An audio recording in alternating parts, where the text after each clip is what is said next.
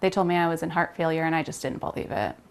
I just could not comprehend what that meant. I didn't know if heart failure meant I was dying, or, I couldn't even wrap my head around it. At 7.5 months pregnant, Susan Sigenthaler was experiencing symptoms she thought were what came with being pregnant, but her gut told her differently.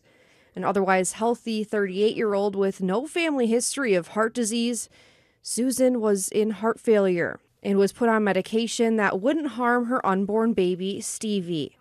A C-section was then scheduled for December 26th, but she naturally went into labor the night before. Before we had her, it was really scary. I didn't know if she was going to make it through the labor. Born premature, Stevie was otherwise healthy.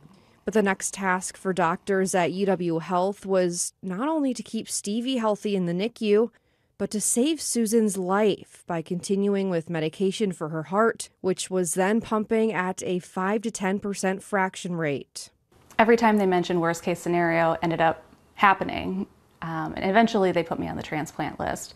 Susan waited 11 days for a new heart, which health professionals at UW Health say heart failure in pregnancy is rare. Certainly heart failure that progresses to the point of needing a heart transplant in the immediate postpartum period is an exquisitely rare thing. But defying the odds, Susan was given a second chance at life, all thanks to a stranger. As happy as we are, I know that somebody had to lose a loved one, and so that thought crosses my mind a lot, especially on Mother's Day, because, it's very possible that we wouldn't have had a Mother's Day without them.